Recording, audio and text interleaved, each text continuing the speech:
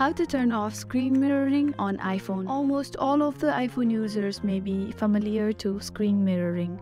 You may know how to turn it on, but if you don't know how to turn it off, this video is for you.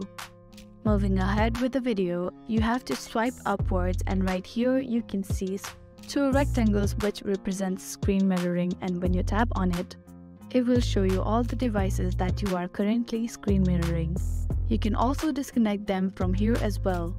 If you want to permanently turn off screen mirroring, follow my steps again.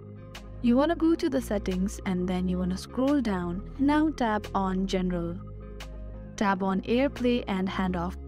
On the top, you can see automatically AirPlay to TVs, which is currently in automatic. To permanently turn off screen mirroring, you want to tap on Never. And that is how you can turn off screen mirroring on iPhone. That is all for today's video. I really hope this video helped you out. Thank you so much for watching till the end.